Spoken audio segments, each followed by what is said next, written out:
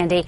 An elderly man is alive tonight thanks to some quick action by a Fort Wayne couple. State Trooper James Bailey and his wife Amy, who happens to be a nurse, were certainly in the right place at the right time. News Channel 15's Chris Hopper joins us now with their heroic story.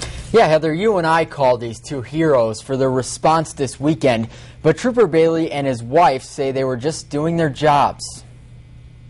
On Saturday afternoon, I was coming out of the restaurant. I had gotten in my car with my wife. We had just finished up eating. Ironically, the two had just finished a meal at the Lucky Moose in the DuPont Crossing Center. Instead of driving the opposite way onto DuPont Road, Trooper James Bailey decided to go toward Coldwater Road.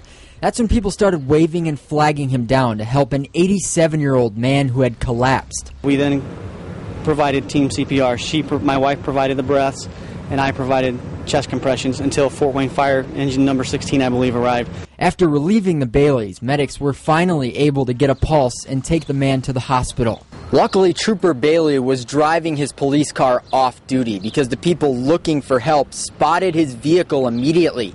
He saw the man had collapsed in this area over here. That's when he and his wife pulled up and immediately started performing CPR.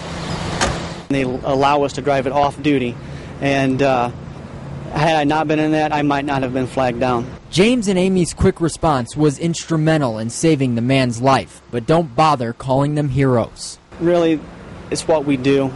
It's what we're trained to do, and that's why you get in this profession. It's also important to recognize the efforts of the medics from TRA and the firefighters from Engine 16. As far as the man goes, he's still listed in critical but stable condition. Okay, but he is alive thanks to their efforts. Exactly. Thank you, Chris. Sure.